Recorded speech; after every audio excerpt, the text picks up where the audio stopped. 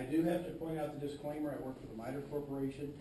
Since our entire business is based upon intellectual property, I need to state clearly that nothing I say represents any MITRE Corporation position, opinion, or that of any of our customers. With that said, the author experienced recent graduate education that included didactic instruction requiring absolute adherence to the strictures of the specified writing style manual. However, this author was also admonished to never write in the first person, even having read copious textbooks and journal articles in which the first person was routinely used. The resulting cognitive dissonance led to the literature review research presented in this paper. Nobody talks like that. Stupid APA. Well, we're going to get into that.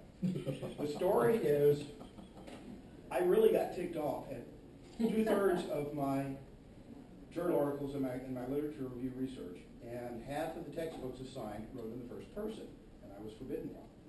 And then I looked at APA, which was our style manual, and it says to use the first person. So what I got was, well, yeah, you have to go with first person, except for this rule we don't like. So off on the side, in order to practice the APA style, really, this was a practice paper for me that I did in the middle of the program, but it never, part of any course, never turned in with them. I researched what the real rules are according to the world of academic and publication research. And, of course, what I found out immediately is lots of people think that it's forbidden. You shouldn't use it. It's not academic writing. Except I kept seeing journal articles and very prestigious journals that used it. So I looked around and said, what are the major style guides that various schools use? For the social sciences, it's generally the APA, psychology. For the arts and humanities, it's the Modern Language Association, the MLA. And for the science and technology, it is often, not always, the IEEE. So from that, I stepped through each of the documents and said, what do they really say? The APA says, don't use the royal we, but do everything you can to do active voice instead of passive voice. And if it's a specific action taken by the author, use the first person. I if it's a single author, we if it's a team of authors, when that's an action. And in fact, there are multiple examples spread through the manual saying what's correct and what's incorrect, because it shows here, this is directly from the APA Section 318, we conducted as opposed to was conducted by. So that's APA not only doesn't discourage, it actually specifies. We go into the Modern Language Association. It's, at its surface, more silent on the topic, although the general rule is interpreted by a couple of the key online available resources. Purdue University's out, the online writing lab, and Baker University both give some very good advice. And their core advice is it's advisable to use it, but the rulemaker is the rules, which is often the way many faculty go with it. We go over to IEEE. This gets really interesting. IEEE's core requirement specifies only how to do citations and references. And for writing style and purpose, it points you to Chicago. So now I started with 3. I've added the Chicago Manual of Style, and I go research it. And as you can say, use the active voice. And let's see, a matter of style, passive voice is discouraged. Now the other University of Chicago publication, which is very widely used, is Teradium. That also says use it discriminately, use it appropriately. So that led me to some basic discussions, or some basic conclusions. The third person is never mandated. The first person is never forbidden in any of the extant 5 major style guides and manuals that are out in use across the universities. They all encourage use of the active voice. To do active voice, you pretty much have to go to first person when you're describing specific actions. They also, for the most part, say your advisor, your editor, your publication journal, they rule. So this goes back to the rule that if the advisor or the teacher says no first person, that's the rule, live with it. However, APA doesn't simply allow. It says if you're going to do author action, in order to maintain, go with the first person appropriately used. A royal we, but I researched, not the author. This was researched by the author. That's the crux of what's in the paper. It's a very short paper, and the reason that I submitted here and want to try to get it out is I'd like to open the discussion now. This is intentionally very short. I'd like this word to spread among faculty members, whether they are looking at senior theses or master's or doctoral work, anything where you're looking for absolute formal structure.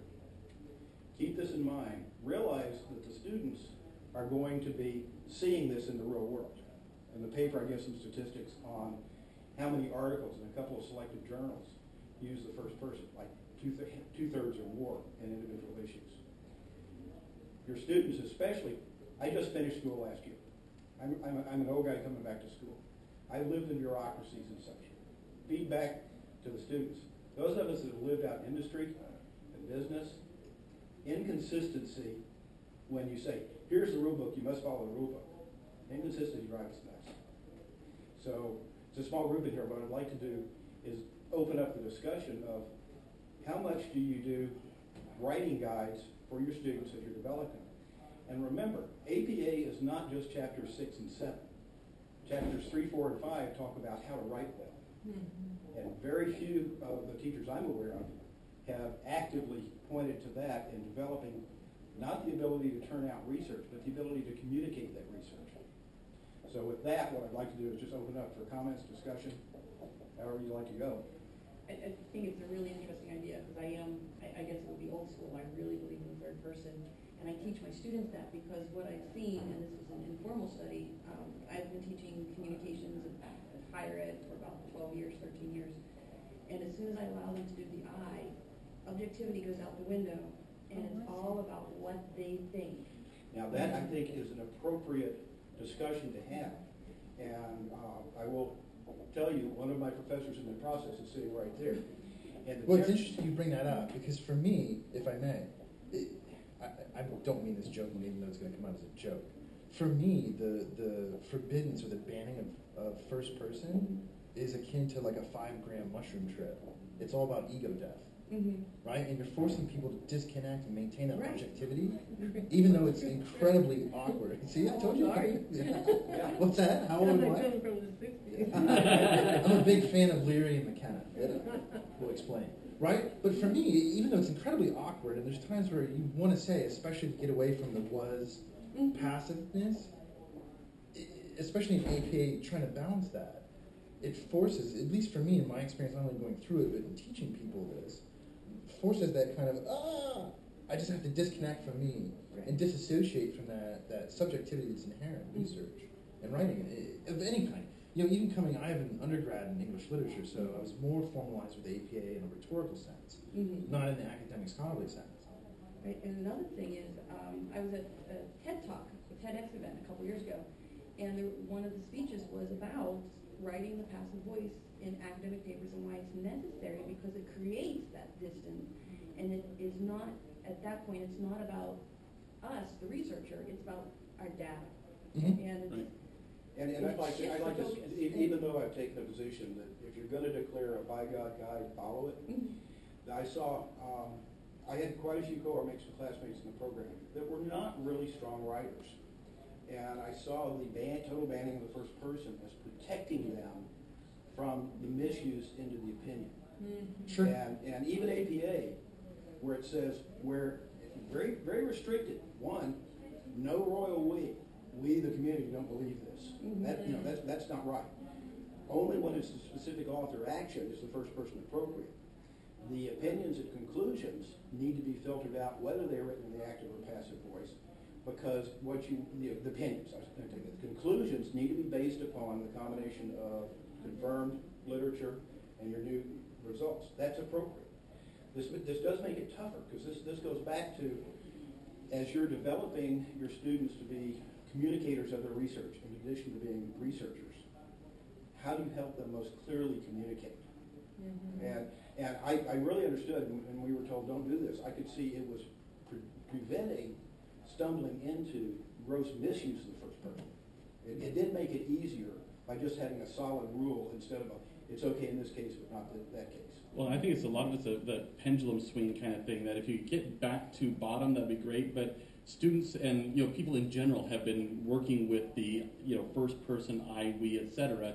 constantly, and trying to force them back to a careful, effective use is difficult. And so I find, especially with undergrad students, I force them all the way back to third person voice only, just because they need to. They're so unfamiliar with it, and it's so uncomfortable for them. And I feel they have to work with that. Although I do, when I work with actual research projects, I do relax that after a while. After they've written the whole lit review section, because that should all be passive third person, and after they've written large sections, then it's like, okay, now there might be a chance. In the conclusion, certainly you might have some personal ideas that you want to share. Sure. But I try to get them to be really careful with it, because they're so familiar with that And that they'll run to it. The core rule that I brought out, which comes clearly through every one of them, the boss is the boss. What the boss says goes.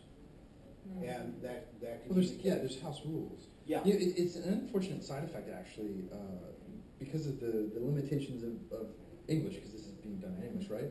That the opposite effect, which I don't know if you've actually studied, but it's an idea, is it forces people into logical fallacies, because they start personifying inanimate objects, and they commit logical fallacies of category errors, right? Where suddenly inanimate objects.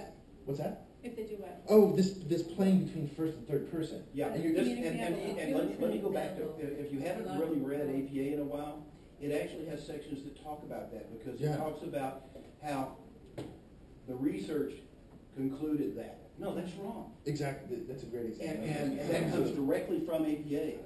That's why I'm saying read chapters 3, 4, and 5 if you're using APA. Understand what's in those chapters in addition to how to cite in the text and how to build your references. So many of the faculty only look at chapters 6 and 7. So when somebody tries to avoid saying, I did this, or I analyzed the data, concrete example, right? I analyzed the data and this is the result, right?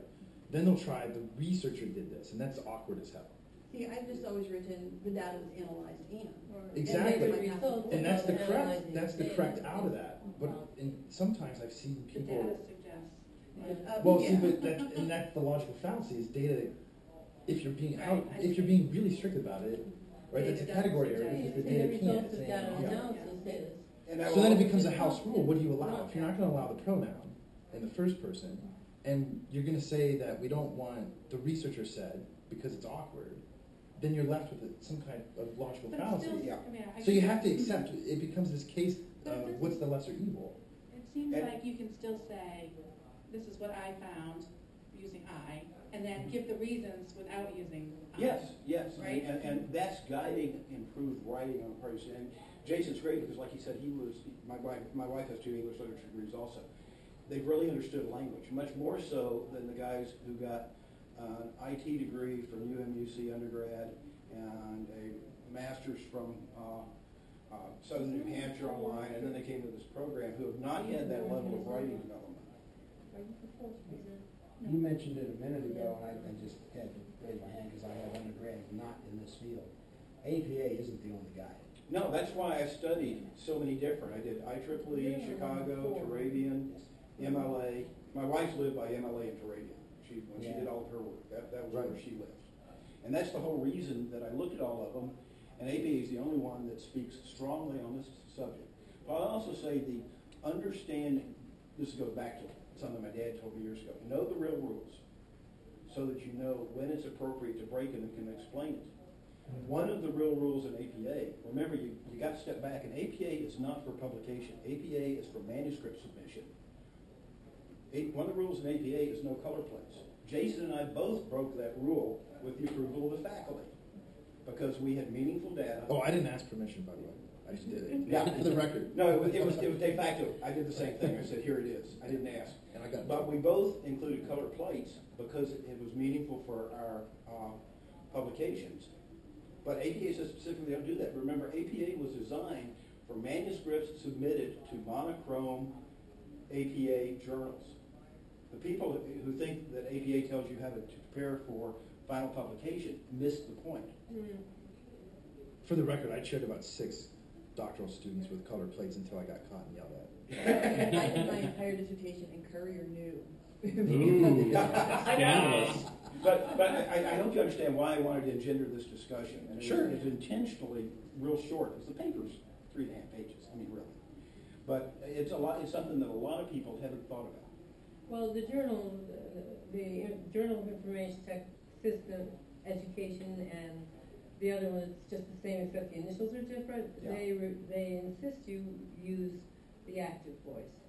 So Mhm. if there's no way around it other than use some kind of personal program, there Sure. usually is, but nevertheless, that's one of their guidelines. And it was the guidelines of this conference too. Yeah. Well, I think once you have become comfortable in writing, I think it's not an issue. I only enforce it, especially with undergrad students, although even a lot of times with master students, just because when I see that they don't understand how to curb in or rein in their use of the personal, then I just enforce it rigidly and doggedly, and then I have them, after they've done a almost final submission, then I say, okay, now go back, and in fact I have them turn in everything but the conclusion. So they write everything minus the conclusion, and then I tell them, okay, now in the conclusion, you can relax that one step.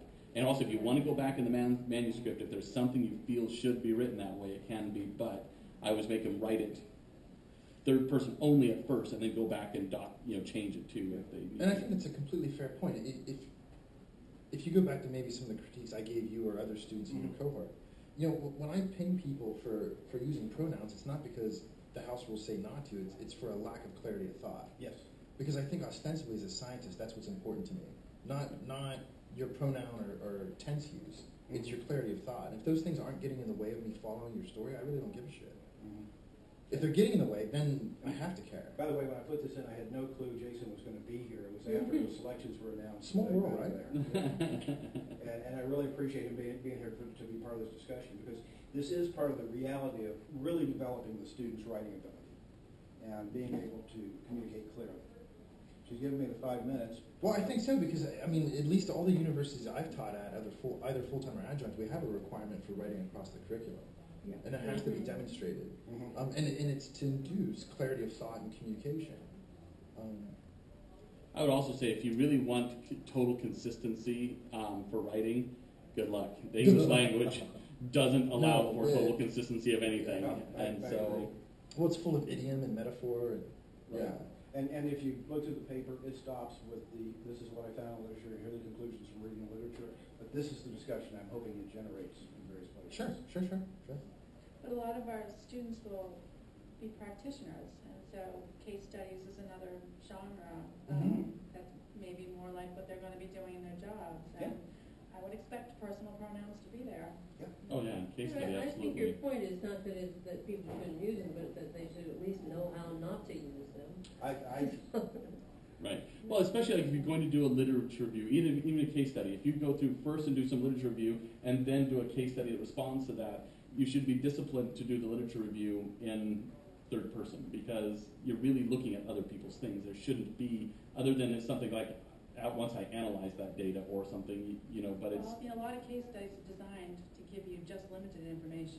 Guess what you got, and make the decision, justify it. You're not even doing a literature review. Right, and if so, then yeah, I'd expect it to be... I made it a point to in the paper, talk about how when I went to IEEE and it was limited, I then intentionally said, I then reviewed Chicago and Turabian. I used the first person there very tightly to my next step in my process because of that, to demonstrate that just by action. And the hope is that every student thinks of it, when they use it, they stop themselves and wait a second, do I have a good justification then? Yeah. We're at 2 minutes. The discussion is yours. The last thing I would say is, to me, standing back rationally, it stands to the reason that if our standard across all the writing style guides more or less is when you report on existing research and it's in this format, and that's rather standardized apart from the citation notation itself, right? Why shouldn't it be standardized that if you're talking about your stuff, which is decoupled from that, and it needs to be distinct in the clarity of communication, that you should be able to use first person, right? If you're carefully distinguishing what you did versus what everybody Right, else because that did. in and of itself is the way to distinguish it in English. I'm curious how you would handle one issue. I'm just beginning to get a little bit published. The researcher who has multiple publications building to a research program, is it appropriate when they cite an earlier work and they're now building on that, to say in 1982 I reported that? I don't. No. I just, Because that was published at that point. I would say, I